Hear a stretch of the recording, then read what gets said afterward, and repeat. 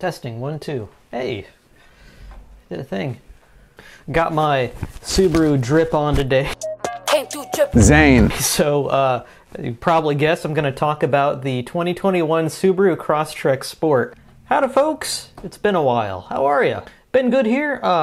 If a bit busy with probably way too many projects at once and honestly not a whole lot of maintenance or upgrades on the vehicle fleet to note, but since my last video, the Klugecast channel here has crossed a tiny milestone and we now have 1,000 subscribers. Yay! So I just wanted to take a moment and thank you for watching, commenting, subscribing, and generally just spending part of your valuable time on Earth here on my little channel, so thank you. Today we are shifting gears and talking about the 2021 Subaru Crosstrek Sport, which is finished in a beautiful hue called Plasma Yellow Pearl, and that car has reached its own little milestone of 25,000 miles. So far with the Crosstrek, I've made videos about installing a CVT cooler and thermostat, and also about towing a 5x8 U-Haul trailer across the country, and I will put a link to that in the description. And I've been meaning to make a general 25,000 mile review of the car in the future on this channel. It's still under the bumper-to-bumper warranty for basically another 8 months or 11,000 miles, whichever comes first. And the powertrain warranty has another 2 years and 8 months, or about 35,000 miles, whichever comes first. But I've run out of complimentary oil changes, and I'm cool with that since I prefer to do that myself anyway. It's not just about making sure everything is done correctly with the materials that I want, but it's also that I can take oil samples while I'm doing the oil change, which as a car nerd, I am all about.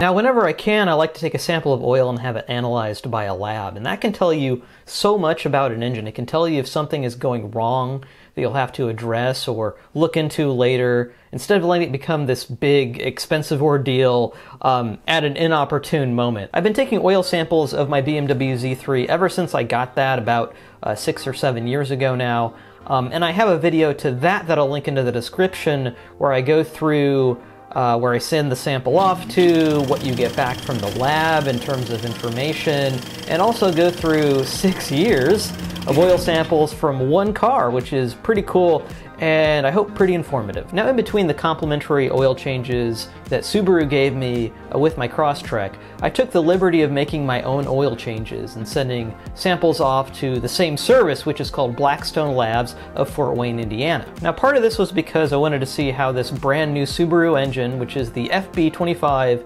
2.5 liter flat 4 engine, was doing during the break-in period and also a little beyond that initial break-in period. Break-in, also known as run-in, is what happens early on in the life of an engine after it is first built or rebuilt. So when an engine comes out of the factory, the piston rings don't perfectly match the texture of the cylinder walls, but as an engine runs, the piston rings and the cylinder walls will wear against each other, creating a better seal and starting a good wear pattern between the two. Because there's been a lot of advancements in manufacturing engines with tighter tolerances, modern cars don't require elaborate break-in procedures, but most manufacturers recommend taking it easy within the first 500 or even 1,500 miles. Some cars like the Corvette C8 will limit torque through the engine computer and even change the rev counter to let you know how you should drive the car. Subaru's complimentary oil changes are every 6,000 miles from new up to 24,000 miles.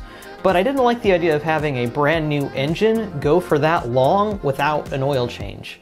Because during a break-in period, you'll get a lot more metal in the oil than usual, and I believe that has the potential to wear the engine out faster than you might want. Also, I was just interested in what the hell's going on in there. What's going on? So I ended up doing my first oil change myself at 3,000 miles and taking a sample, doing another oil change and sample myself at 6,000 miles. Then I had the dealer do another oil change at 7,000 miles, a complimentary one, and did another oil change and sample myself at 9,000 miles. Then Subaru did the next 2 complimentary oil changes at 13,000 and 17,000 miles, and then I followed up with another one at 20,000 miles. So altogether, I have samples from 3,000, 6,000, 9,000 and 20,000 miles. I would have liked to take more samples, except the only way to sample without draining all the oil in the pan is to use the hand pump and draw tube And the draw tube is just not small enough to get down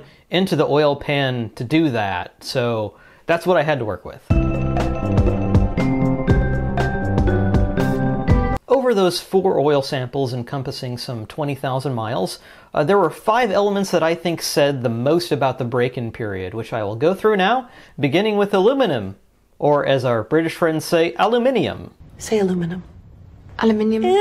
The FB25 is an all-aluminum engine with aluminum pistons and some aluminum in the bearings. Aluminum in the engine oil, though, most likely comes from the bearings as they wear, or maybe even remnants of the casing and manufacturing process that somehow end up in the oil. We can see on our chart here that aluminum started out at twice the concentration of the universal average, and that's what Blackstone Labs says is the average concentration that it sees for all engines of that type. This dropped a bit at 6,000 miles, rose again at 9,000 miles for unknown reasons, and has been on a downward trend ever since. Now, as you can see, it's still a bit elevated at 20,000 miles, but the wear metal has significantly subsided. Iron! You'll find it basically everywhere in the engine because the element is foundational to steel, but more importantly, you'll find it in the cylinder liners that wear during break-in. So, what did the iron content look like? On that first oil change, the oil had more than 3 times the normal concentration of iron at 27 parts per million, but had this visually pleasing parabolic trend downward that leveled off at the universal average of 8 parts per million. Very nice. Now on to copper, which comes from bushings or bearings, or sometimes comes from anti-seize if that's been used in assembly somewhere. Like iron, this started out at a super high concentration of 55 times the universal average. You really should be seeing this at 2 parts per million in these engines, but the line did dramatically decrease, and by 20,000 miles, we were down at 1 part per million. Molybdenum! Molybdenum is an anti-wear additive in oils, which may have been used in engine assembly, but it could also be part of the piston ring alloy or a coating on the piston ring, which could explain why this element started out at 10 times the universal average. And like other wear indicators, it's down to the universal average by the 20,000 mile mark. Silicon, not to be confused with silicone. This can show up in oil if the engine is ingesting dust particles. It also is a big component of gasket-making compounds like RTV, which I'm guessing is what we see in the chart here. I don't really know. The first oil change at 3,000 miles showed 15 times the normal level of silicon, probably from oil washing away the excess gasket material if there was any. But like all the other charts, we're starting very high and then working our way down to the universal average pretty quickly.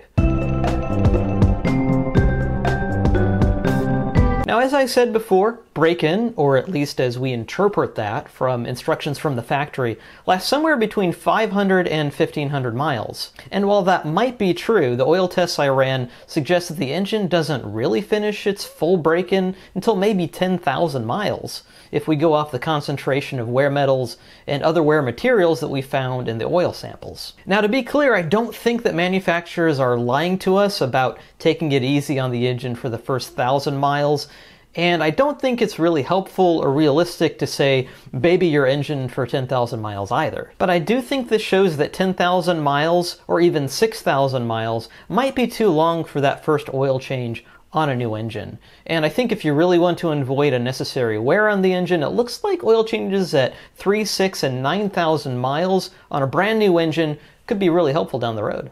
We won't really know the full story on this engine until maybe 100,000, 200,000, 500,000 miles down the road, and even doing things like looking at oil consumption, compression tests, and other things available. But I think 1 or 2 additional oil changes early on in an engine's life might actually be worth it in the end. But hey, what do you think? Leave your thoughts in the comments. I would love to know what you think about this. That's all for now. I want to thank you for watching, and we'll see you down the road. Zane.